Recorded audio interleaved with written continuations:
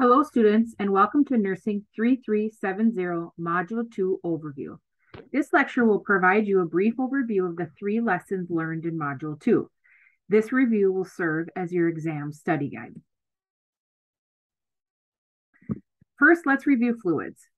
Remember, there are 2 fluid compartments, the intracellular fluids and the extracellular fluids. So really, it's fluids inside or outside the cells.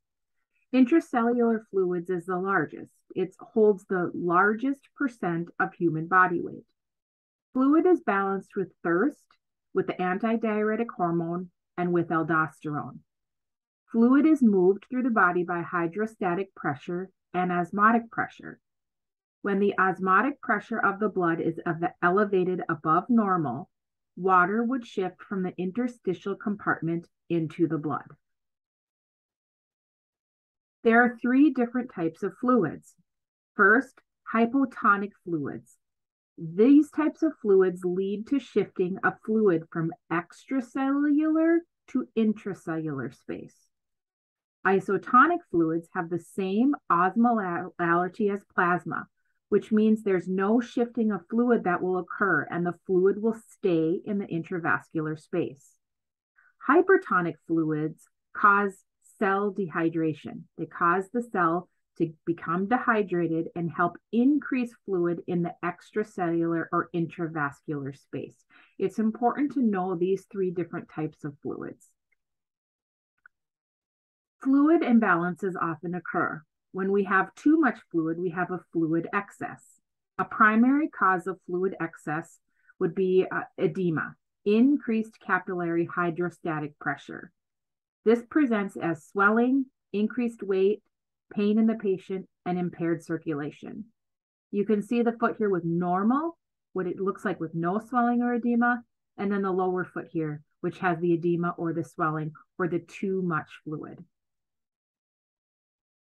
A fluid deficit is too little fluid. Primary causes of too little fluid include dehydration, which happens when there's vomiting, diarrhea, diabetes ketoacidosis, or not drinking enough water. It also can be caused from insensible fluid loss. And remember, if you recall, insensible fluid loss means losing fluid through perspiration and sweating. Compensation mechanisms for dehydration, or things your body does to try and improve the dehydration, include thirst, increasing the heart rate, peripheral vascular vasoconstriction, and increased antidiuretic hormone, which in turn will help slow urinary output. When patients are losing fluids, they may also lose electrolytes and proteins.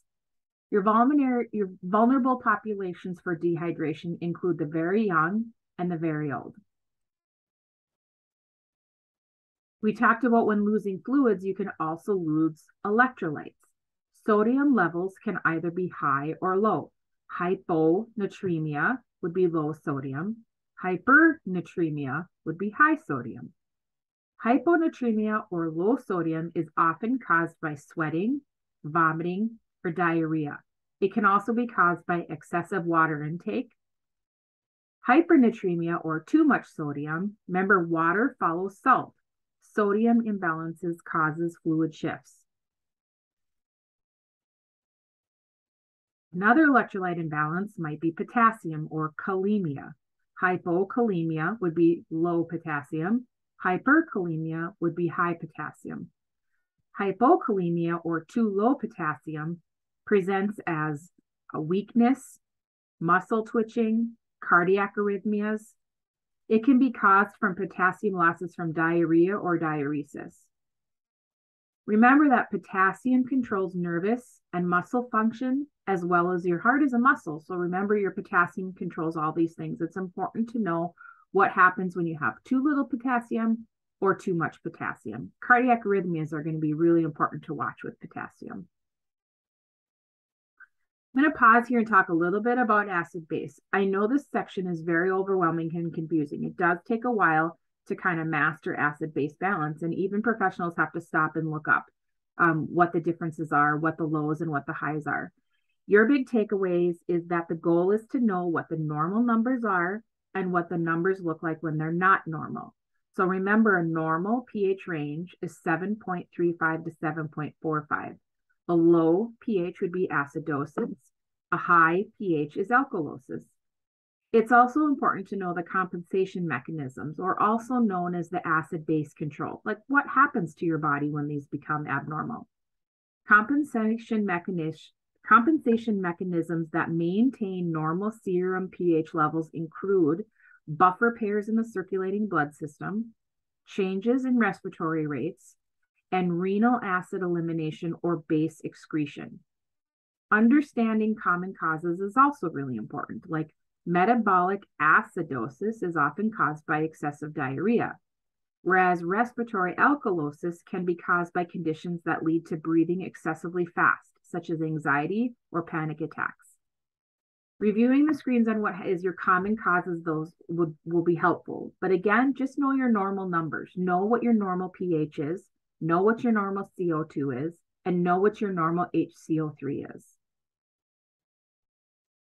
Interpreting the blood gases is important. This is a table that you'll want to memorize. You'll want to know your normal pHs, your normal PCO2s, and your normal HCO3s.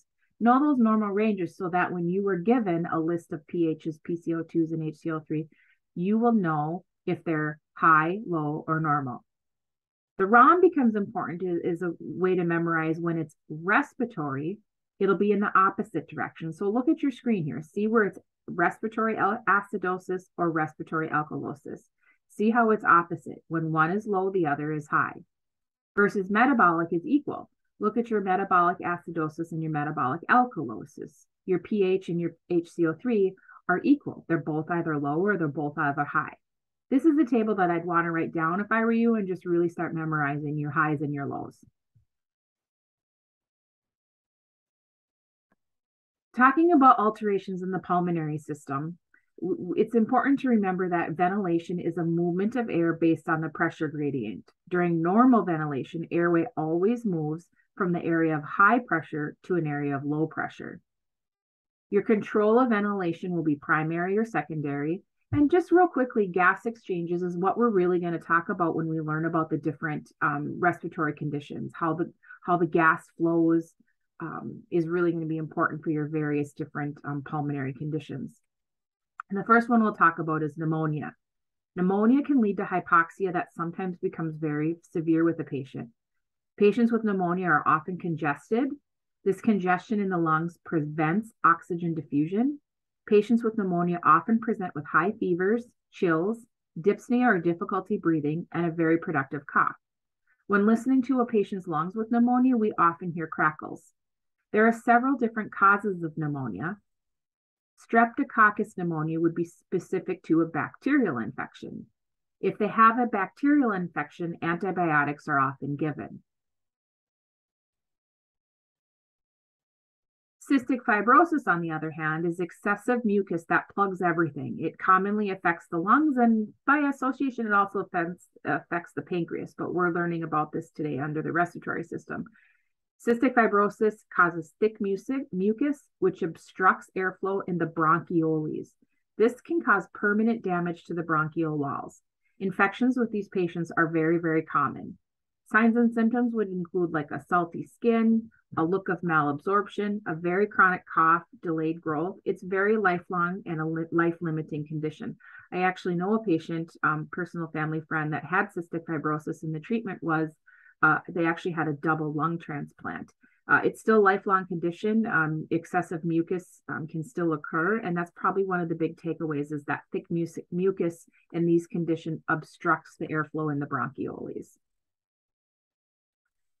Asthma, on the other hand, which I'm sure most people have heard of asthma, the physiology behind asthma is inflammation of the bronchi, bronchioles, which causes edema in the lungs. It causes bronchoconstriction and, of course, increased secretion of the thick mucus. The pathological changes that occur in asthma, I just said, it's increased secretion of thick mucus, inflammation of the mucosa with edema, and bronchoconstriction that is due to contraction of the smooth muscle. Extrinsic asthma is caused by an external exposure that leads to an asthma attack. The patient has a hypersensitivity to something, and it has a reaction that then causes chemical mediators. Signs and symptoms of asthma include coughing, wheezing, shortness of breath, fast heart rate, hypoxia, and then, of course, your acid-base balance changes, which you really don't have to memorize here for asthma. Just go back to memorizing your numbers and know that the symptoms of asthma are coughing, wheezing, and shortness of breath. A status asthmaticus is a medical emergency, but most often you'll see a patient presenting with the wheezing, the cough, and the shortness of breath. COPD gets pretty complicated. I understand that. And we'll break down just a few different conditions that are associated with COPD. And the first one would, of course, be emphysema. It's really important to remember that emphysema is destruction of the alveoli. So emphysema is the destruction that occurs all the way down in those alveolar walls. The symptoms include the pursed lip breathing, shortness of breath, tachypnea, like fast breathing, with a really prolonged expiratory phase. These are the pink puffers. They have the barrel chest, exertional dyspnea, again, that prolonged expiratory time where it just takes longer for them to blow out their breath. It's really important to remember that hypoxia becomes the driving force for respirations in a person with emphysema. Chronic bronchitis, which is another component of the COPD. Chronic bronchitis is caused by chronic inflammation, chronic irritation, and recurrent infections of the larger airways. Whereas, remember, the emphysema was those alveoli. Chronic bronchitis is those largest bronchioles, those larger airways. Signs include low oxygen levels, which is also known as hypoxia, a productive thick secretion, shortness of breath, and orthopnea. And remember, orthopnea means difficulty breathing when laying down. The chronic bronchitis patients are those blue bloaters. They have the exertional dyspnea. You can see here the picture of what he looks like, use of accessory muscles. And again, your symptoms really include those low oxygen levels, thick cough, secretions, shortness of breath, and the orthopnea. When we look at the pharmacology of respiratory conditions, it's important to remember the SABAs and the LABAs, the short-acting beta antagonists and the long-acting beta antagonists. Both medications are bronchodilators, which work by widening the airways because they stimulate the fight or flight response of the nervous system. SABAs, or short-acting, would be used in the acute episodes of shortness of breath and wheezing because they provide the fastest relief. So think back to that asthma patient who presents with shortness of breath and wheezing. You're going to give them a short-acting or SABA bronchodilator because they work fast to provide the most relief for shortness of breath and wheezing. Both SABAs and LABAs medications can increase the patient's heart rate. It's important to tell the patient that that might be a side effect that could happen. Inhaled corticosteroids, or ICS inhalers, are used for more long-term treatment of asthma and COPD because they suppress airway inflammation and they reduce airway hyperresponsiveness. And then finally, the LAMAs, the long-acting muscarinic anti-antagonists, block the parasympathetic nervous system to try to dry up secretions, which then in turn, if the secretions are dried up, in turn cause a bronchodilator effect. Okay, changing gears into neural. Anatomical features of the brain include meninges, the blood-brain barrier, and cerebrospinal fluid. When looking at this anatomy further, it's important to recognize the blood-brain barrier controls the balance of electrolytes, glucose, and proteins by limiting the passage of materials at the capillary level of the brain. Increased intracranial pressure, a very early sign of this, includes decreased level of consciousness, whereas a late sign is that Cushing's triad. An early sign of increased intracranial pressure is the decreased LOC. A very late sign is that Cushing triad, which is a increased pulse pressure, decreased heart rate, and decreased respiratory rate. So really important to know the difference between your early signs and your late signs. As we look further into neuro conditions and we talk about vascular conditions, TIA, transient ischemic attack, it's only temporary ischemia. It's often called a mini stroke. Signs and symptoms really depend on the location of the ischemia. Repeat attacks may be a future indicator of a CVA. So oftentimes TIAs are thought of a warning sign that a future cerebral vascular accident may occur. Acute neuroconditions continued on, vascular conditions, the CVA, cerebrovascular accident, also known as a stroke. It's an infarct to the brain that is caused by a lack of blood flow. The degree of collateral circulation is the factor that determines the extent of the cerebral damage. And there's two different types of stroke. Ischemic is more common and it's caused by a blood clot, whereas hemorrhagic is less common, but it's also very much more, it's dangerous. It's less common, but it's more deadly. It does have usually a very poor prognosis. Risk factors for CVA stroke include hypertension, smoking, coronary artery disease, diabetes, sedentary lifestyle. Signs and symptoms really depend on the location of the obstruction, the size of the artery, and the area affected. Seizures are abnormal or uncontrolled neuronal discharges in the brain. Common causes are infection, metabolic disorders, medications, or trauma. The most common seizure in children is a febrile seizure. The postictal state is when the seizure is over. The patient often presents like they are in a very deep sleep. Medications that we use, it's really important to remember in seizures, the medications, the goal of the anti-epileptic or seizure medications is to prevent and suppress the neuronal activity to prevent abnormal firing. Medications given for epilepsy must be continued indefinitely. Patients can't just stop these medications. They need to take them indefinitely. Of course, they're going to work with their healthcare providers, but you as nurses, it's really important to remember that they must continue this medication indefinitely. Parkinson's disease is the most common degenerative central nervous system disease. Signs and symptoms include tremors, bradykinesia, and muscle rigidity. Treatments often cause actually more side effects. It's important that we treat Parkinson's, but it's also important to know that treatment can also cause some major adverse reactions known as extrapyramidal symptoms. The goal of the medications with Parkinson's is to help increase the level of dopamine. Levodopa crosses the blood-brain barrier. And finally, the last neural condition is Alzheimer's disease. It's the second most common degenerative central nervous disease. It's unknown in cause. Chronic inflammation and oxidative cell damage is how it's usually presented. Structural changes in the brain from lack of acetylcholine. It progressively damages to the neurons. Signs and symptoms include your progressive memory loss, impaired judgment, psychosis. There's really no cure. The medication, the goal of the medication, that it might only help symptoms for a little while. It's going to help slow and progress. It might help improve their activities of daily life. It might improve their behavior, but it only usually helps for a little while, the different type of medications that we give. So exam 2, I'm going to go back to these screens here real quick and just review some important parts. The exam is 50 questions, multiple choice. Select all that apply.